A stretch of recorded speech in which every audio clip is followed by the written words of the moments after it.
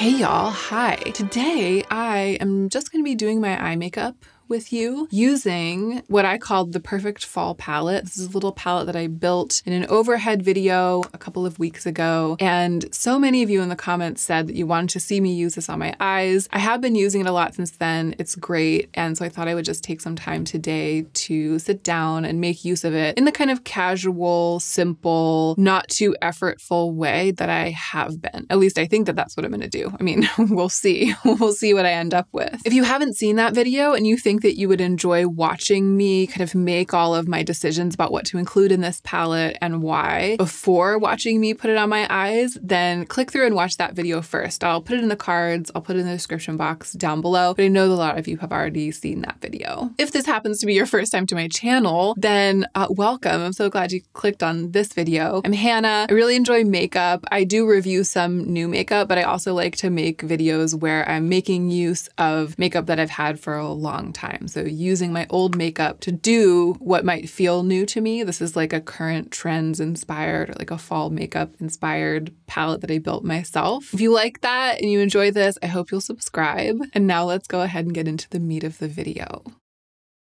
I prepped for this video in a Patreon video. I actually filmed myself applying this base makeup, this cheek, and this lip, and doing my brows and just talking about things I've been thinking about and things that have been going on in my life. I'll link my Patreon down below too in case you want to become a patron. You can join my Patreon for as little as $1 a month and get a couple of extra videos every month. But the reason I'm bringing it up is that this is kind of an unusual lip. I feel like there are going to be some of you who, based on the intro, were like in the comments being like, what's on your lip? What's on your lips? And I forgot to bring lip products down here when I was prepping, when I was like bringing my makeup down to film. So I just used what I had. I didn't want it too vampy of a lip. I wanted something kind of pale and neutral. And I had this Thrive lip liner in the shade Khaki, the collab with Khaki Reviews Beauty. So I put it all over my lips, and then I mixed in a little bit of this Patrick Ta Balm foundation that I reviewed like last month. It's in the shade Fair too, and I just had it kicking around. I mixed quite a lot of it in with a lip liner on my lips, and this is the result. I'm pretty into it, and it has set in sort of a liquid lipsticky kind of way, probably because this isn't supposed to be used on the lips. But because it's a balm foundation that doesn't fully set, it's stayed emollient enough to be wearable. Okay, I'm gonna make a plan for the eye look, and then I'm gonna zoom you way in so you can really see what I'm doing. And the question of the video is, will I stick to the plan?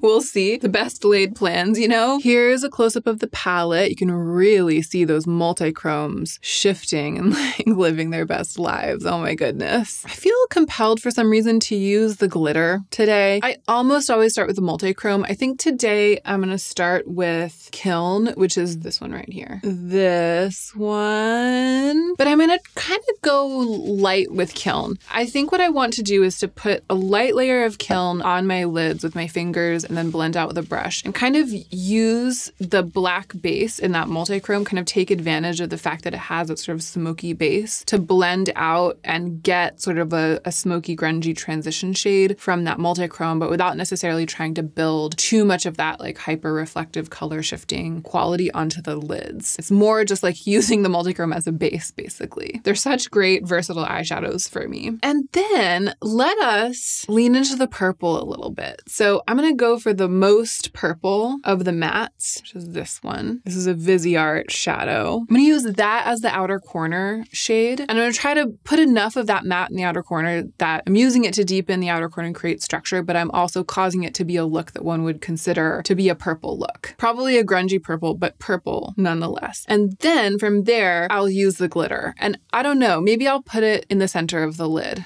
and really just kind of light up the lid. Okay, that's the plan. I'm gonna zoom you in and get started, and I'll follow my future career with great interest. Okay, so starting with the multi-chrome Kiln. Oh, I haven't primed my eyes. I'm so glad I remembered. That was a close call.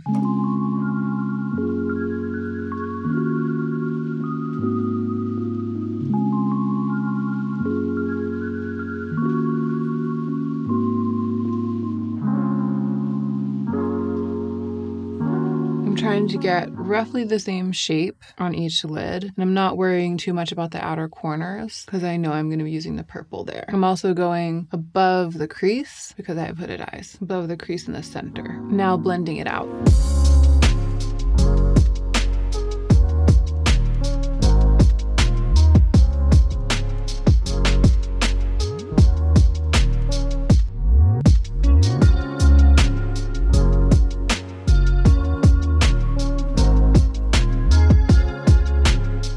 smudge some of the same multichrome onto my lower lash line.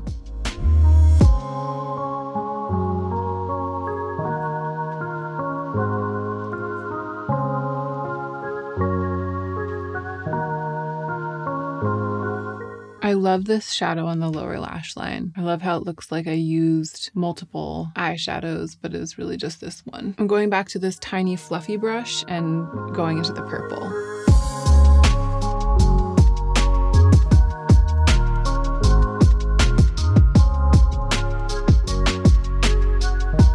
This is a bigger brush. I just need to soften this edge.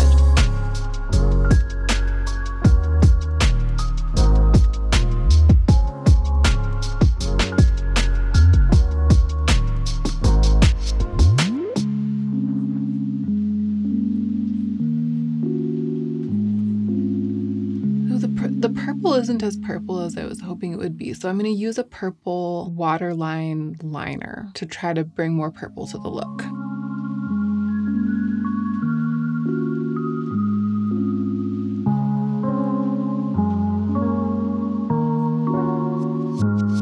Alright, still a pretty smoky purple, but I think that helped a lot. And now for the glitter.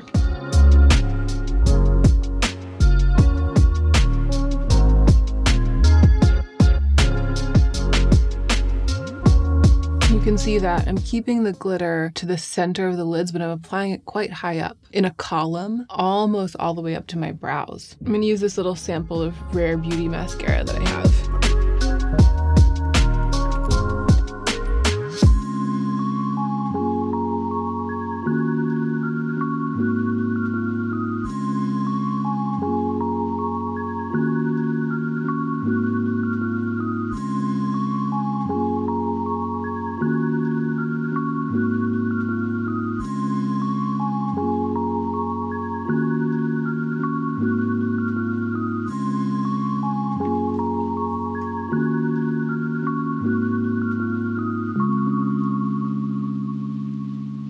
Okay, I took some close-up footage so you can really see what it looks like close up, but I feel like what really matters is kind of how it looks from this distance. You know what I mean? Like the impact of the entire thing together, which now that we've backed up, you can kind of see that taking the smoky purple kind of far out, sort of out towards the tail of my brows and even up a little bit. It's given my entire eye area this kind of like sort of like swept up and away sense of movement. There's this drama of sort of smoke and glitter that's poofing upwards from the eyes. And I think at close range, the textures are really gratifying, but it's a little bit harder to see that. It's instructive, I feel like, to do something really close up and then kind of back up from it and see what the overall effect is. It's like shape creates movement. You know what I mean? And the other takeaway from this, I haven't talked about this on camera in a long time, but if you've been watching me for a long time, you'll have heard me say it a lot before. There's so much eyeshadow above my crease, and that is because of my hooded eyes. I could have done this same look with all of the same eyeshadow, the glitter, all of the drama, putting it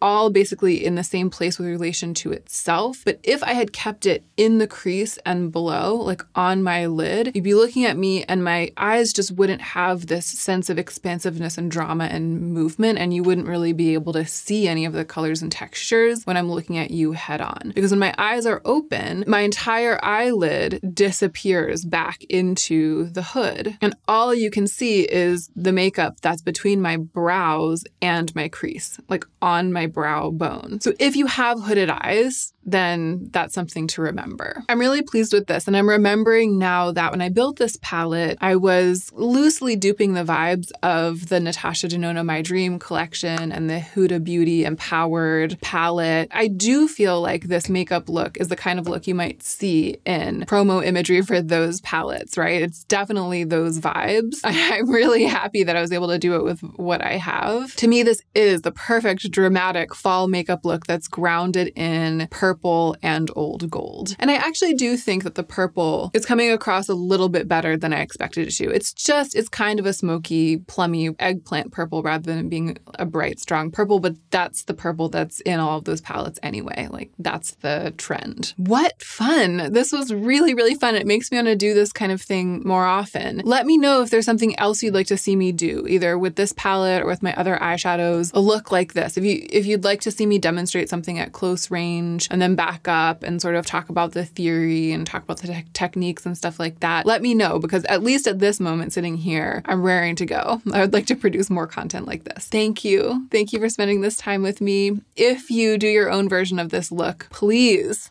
tag me on Instagram so that I can see it. I would love that. Don't forget to take extra good care of yourself so that you can be the most effective version of yourself as you do your work in the world.